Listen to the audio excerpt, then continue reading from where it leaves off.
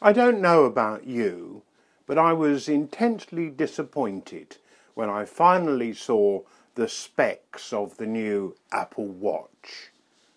Disappointed, but not that surprised, given the publicity there's been about what would be or what wouldn't be featured in the first iteration of the smartwatch that was destined to put wearables into the mainstream.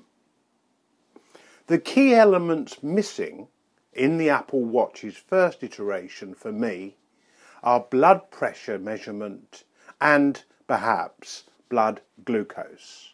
But top of them all, blood pressure measurement. Yes, I know that the Apple Watch does heart rate measurement. I know that it counts the steps and the activity. I know it works with the iPhone to gather more and more health data. But the key element that would have set the Apple Watch aside and begun a proper revolution in wearables was in fact blood pressure measurement, and it didn't arrive, even although up until 3 months before the launch the indications were it would be included. My interest in this device dates back 20-30 years before it was even mooted. In 1986, I set up a company called Personal Technology Applications plc to make what I then called a Life Watch.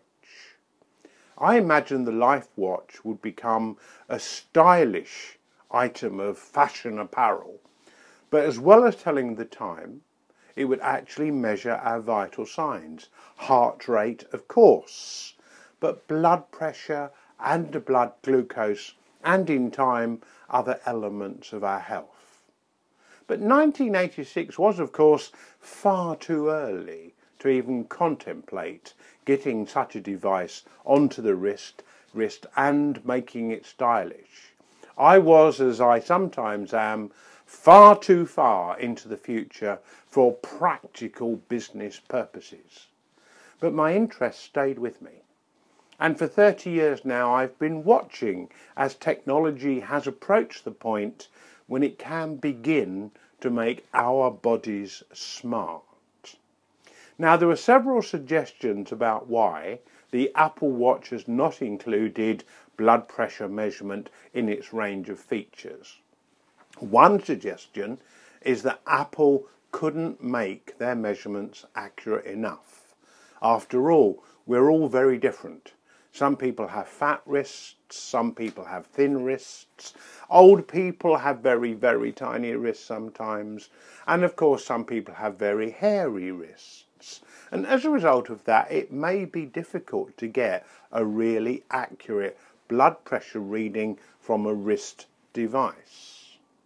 But I would argue that the aim of Apple's wristwatch, smartwatch, was not to be a medical device, but to be something that was indicative of health, in the way that a fitness tracker counts steps but isn't completely accurate.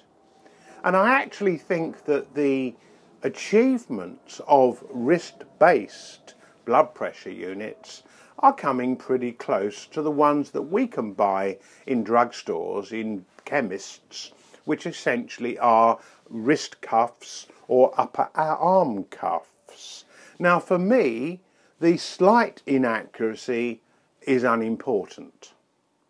Another suggestion about Apple's choice not to include any blood pressure function in the first iteration of the smartwatch is that the American Food and Drug Administration, the FDA, the feds, actually suggested that Apple shouldn't do it.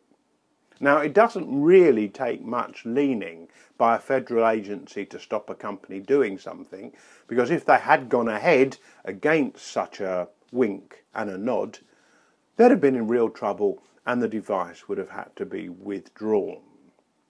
The FDA actually says it's taking a hands-off to all the smartwatches. It's taking a hands-off approach to Apple and others who are trying to produce health information.